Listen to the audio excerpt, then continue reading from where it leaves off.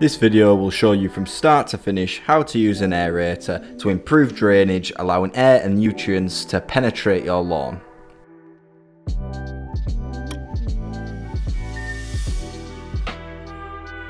Personally, we recommend that you give your lawn a good mow before you start. This is just going to make the job a lot easier for the aerator.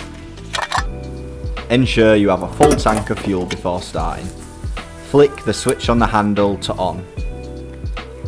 Push the fuel and choke switch towards the machine to turn them on. Pull the start cord, then switch the grey choke switch off.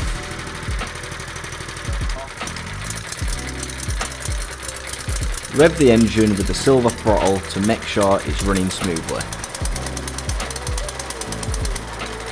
With large metal spikes stabbing the floor right next to your feet, it's probably a good idea to have steel toe cap boots on.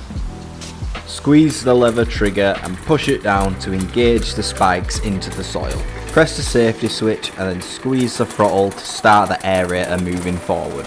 Now in most cases the spikes should automatically move the aerator for you, meaning you don't have to push it around. But if you're starting on a hill especially, you may need to give it a slight push just to get it going. When performing a turn, pull the lever up while the machine is still moving forward, and this will unengage the spikes out of the ground. Turn the aerator around and then push the lever back down to continue the aeration process.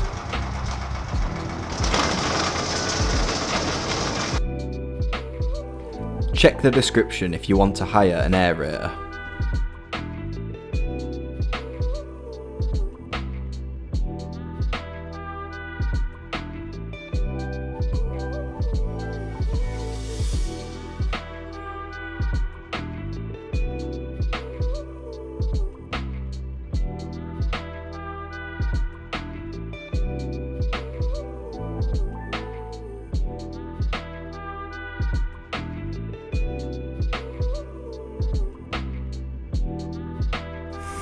This process usually leaves quite a bit of mess on the lawn, so a quick rake will be required after you've finished aerating.